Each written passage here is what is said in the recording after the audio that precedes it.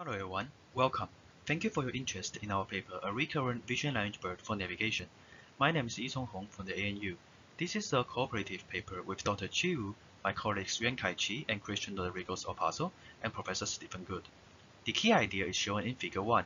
We introduce recurrence into the multi-layer transformer to address partially observable inputs. At each time step, a new state representation will be generated based on the new observations. Meanwhile, the past information in state will help inferring a new decision. The main problem we are targeting in this paper is called Vision Language Navigation, or VLN, where an agent is asked to navigate in photorealistic environments following natural language instructions. Previous work such as PRESS, Prevalent, and VLN BERT have leveraged the powerful pre-trained vision language transformers in VLN. However, they only apply the transformer for encoding the textual visual features, and still need to train a navigator network from scratch for navigation. We observed that the key components in the navigator network, including language encoding, cross-modal grounding, and decision-making, are closely related to the building blocks of the multi-layer transformer, soft attention mechanism. Meanwhile, the agent state, which is usually checked by a recurrent network, could be replaced by the classification token defined in BERT, which is trained to collect the most valuable vision and language information. As a result, we proposed to directly train a single transformer for navigation, and we hypothesized that the transformer can function as a recurrent network to deal with time-dependent inputs.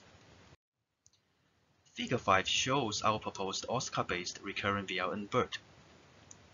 At initialization, we pass the concatenated sequence of the classification token and the instruction to the transformer to obtain the initial state and the language representations. Then, at each navigation step, we feed the agent's previous state, the language representation, and the visual observations as input to the same transformer to get the updated state, the probability, PAT for action, and POT for object grounding. Note that, in navigation, the initialized language is only applied as keys and values but not query in self-attention, so that a huge amount of memory can be saved during training. We further refine the state representation with the weighted vision language inputs and the action which the agent has made. Lastly, we directly apply the average attention weights of the visual tokens at the last layer with respect to the agent state as decision probabilities to move the agent or to ground to an object. Overall, the recurrent VLN BERT is a multifunctional network which encodes the language, performs cross-modal grounding, checks the agent states, and makes decisions. It is also capable of multitasking, which addresses the navigation task and the remote object grounding task simultaneously. The idea is generalizable to many transformer-based models due to great simplicity and effectiveness. In this paper, we adapt the model to Prevalent, a transformer-based model pre-trained especially for VLN. To train the network, we applied imitation learning plus reinforcement learning objectives with several reward functions. We evaluated recurrent VLN BERT on the Runturum and the Reverie datasets. The results are shown in these tables. We can see that the model achieves new state-of-the-art performance on both the datasets and tasks. The results also indicate that the pre-trained knowledge is highly variable, and our model can adequately benefit from it. The ablation study shows that the performance of the baseline navigator can be gradually improved by replacing or adding the corresponding network components. Experiments on language self-attention and reward shaping also validate our design.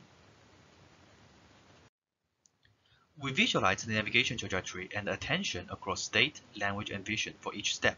We can see that the language attention shifts from left to right, which agrees with the navigation progress, and the network is confident at choosing the correct direction at each step.